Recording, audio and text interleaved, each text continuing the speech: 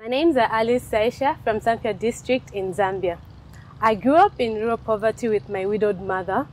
We are a family of 10 and I'm the last born. It was kind of hard for her to take us all to school.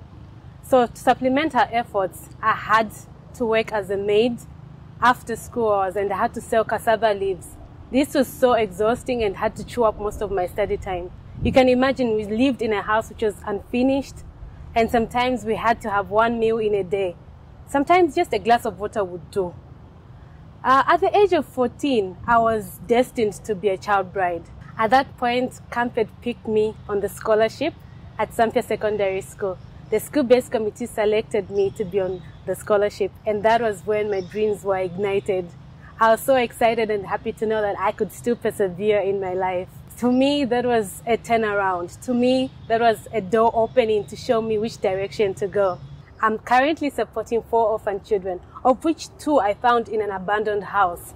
So those 2 are now assured of shelter, they're assured of 3 meals in a day, and they have all returned to school. I'm working with committees such as the Camfed District Committee, and it's so interesting working with them because those are the people who mentored me whilst I was in school. You know, there's one of the CDC members, Jennifer, she's always like, Alice, I'm glad to work with you. I always look forward to your contributions during meetings. You are an inspiration to rural young women. I knew you were destined to be big.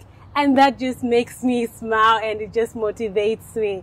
So to me, it's been brilliant working with Camfed. It's been brilliant working with CAMA. I'm now the District Operations Secretariat, working right there in my district where I grew up and went to school.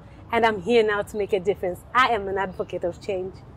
We are the Campaign for Female Education. Join us.